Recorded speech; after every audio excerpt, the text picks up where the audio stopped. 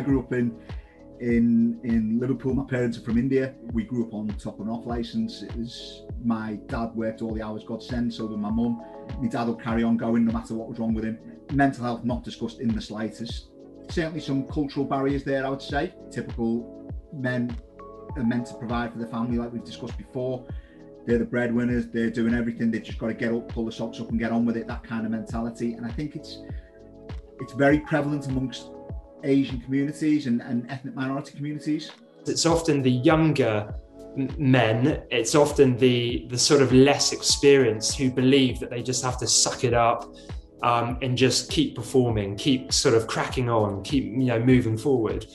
Whereas the more experienced people tend to be the ones who are quite good at being able to sort of manage those emotions proactively. I talk to my boy about this a lot, and what he tries to do with his friends, because they recently lost a friend to suicide, male suicide, which is a problem in this country. He's only a young boy, he was 30 years of age, and they lost him. And they make sure now that they tell everybody, that each one, they talk about their emotions, they talk about their problems, they know what can happen if they keep it inside. The more we can talk about that, and the more we can talk about how good it is for men to open up their emotions and to find maybe that small friendship group that they can share problems with, it's so important.